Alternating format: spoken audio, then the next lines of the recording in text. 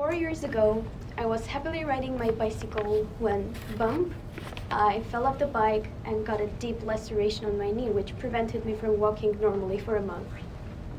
The wound was so deep that it was closed by surgical sutures, but to be honest, it didn't hurt that much. But the only thing that I did when I take a look at the open wound and that much blood was just screaming and panicking. Guess what?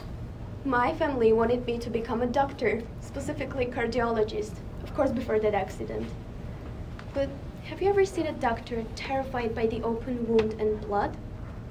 I have not either, and that's why I'm glad that I was injured, which made my family finally realize that they could not make me become someone that did not fit with my own interests and capabilities.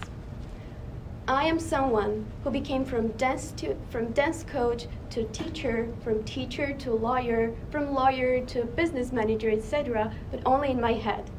And as an exchange student who is a little older than you and who already went through all of this by doing a lot of research, I'll tell you some steps that I followed which helped me to pick something from this entire world. And I hope it will be helpful for you too. So, step number 1, engage yourself in diverse activities. Do not confine yourself to a specific role or interest. Even if you already have some big pictures of what you want to pursue, don't be afraid to push yourself into doing something new.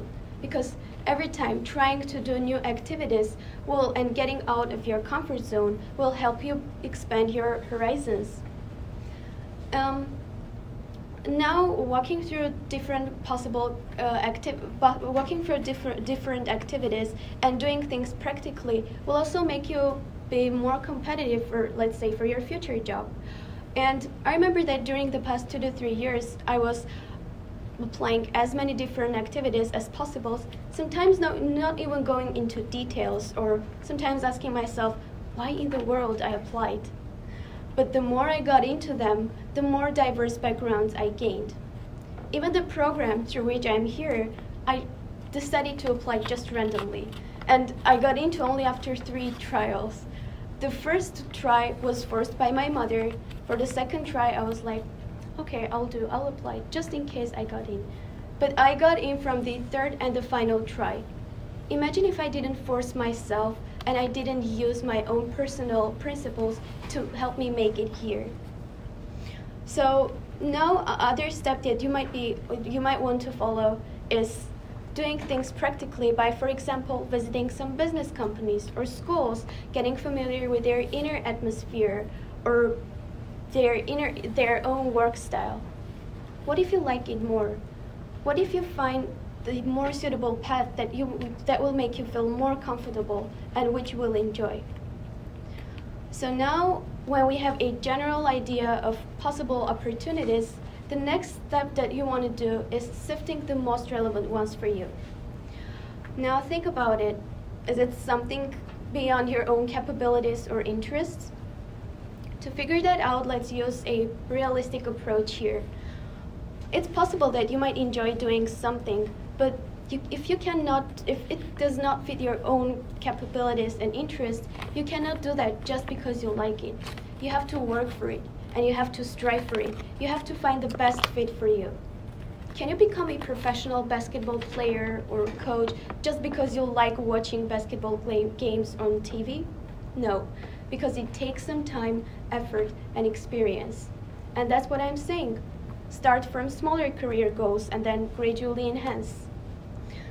And another achievable way to discover your passions is taking a look at others' experience that are working in the same industry that you are interested in. But never judge yourself by looking if they like it or not, if they're doing it correctly or not, because you might be doing it in a better way. What I'm saying is that look at the work they are doing and look at the responsibilities they have for that job, for example. Do you think you can handle it? Even if you don't, it's never too late to repeat these steps all over again, because that's what I did. I myself repeated this cycle for 5 to 6 times at least when I finally decide what major I need for my future job or future goals. So Another thing that I would suggest you doing is but being more specific about what you want to do. Chase the details and find the mission. Get into it. Picture yourself already working there, because the more you know about it, the easier it will be for you to understand what do you need for your future. And not just like me, only after getting off the bike and then understanding that becoming a doctor is not my cup of tea. So we don't need injuries and we don't need victims for choosing our future profession. As you could see, everything starts from surrounding ourselves with diverse activities and getting into them. And believe me, it will lead you to getting more and more interest and skills and experience, and which will also give you a wider range of selection. So once you find out what you love and enjoy doing, the smooth flow of the process will proceed itself. Thank you.